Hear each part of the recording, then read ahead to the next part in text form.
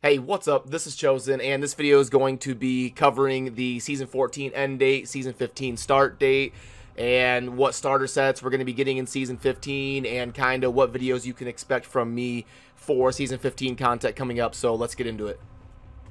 Okay, first off, if you didn't know, in the Blizzard shop, Diablo 3 and Reaper of Souls and a bunch of stuff is on sale. I think the Necro Pack is on sale too. Yeah, right there. The Necro Pack is on sale too. So if you have somebody that you're trying to get into the game to play with you in Season 15, now is a great time to get that second account or get somebody to join you. But yeah, anyway, getting on to Season 15, we have official end dates and start dates in order for Season 15 and Season 14 respectively, and Season 14 is going to be wrapping up on Sunday, September 16th at 5 p.m.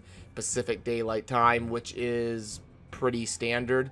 The seasons usually end on a Sunday, so nothing really crazy there. And then Season 15 is going to be starting shortly after that on Friday, September 21st, which is actually a quicker turnaround than normal. Usually there's a week or two in between seasons, but this looks like it's only 5 days until the new season kicks off, so not a lot of time in between seasons.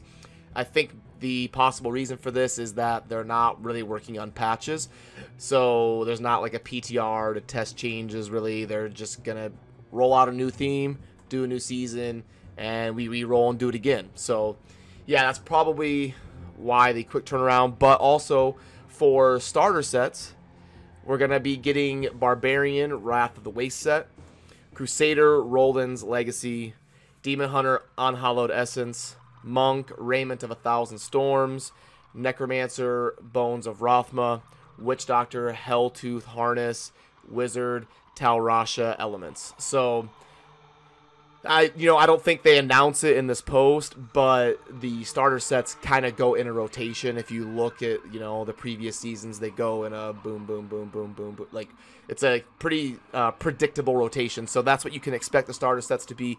And as far as what you can expect on this channel to help you out for Season 15, I'm going to be working on a class rankings guide where I rank the classes from 1 to 7 on how good they are to start the season with. And I'm going to be cranking out some Greater Rift 20 guides to help you on opening night for your respective class to complete that GR20 to get your Haedrig's gift and complete your 6-piece set. So that's kind of the projects I'm working on currently to bring you guys for Season 15. And as always, thank you for watching. Have a good rest of your day. Peace.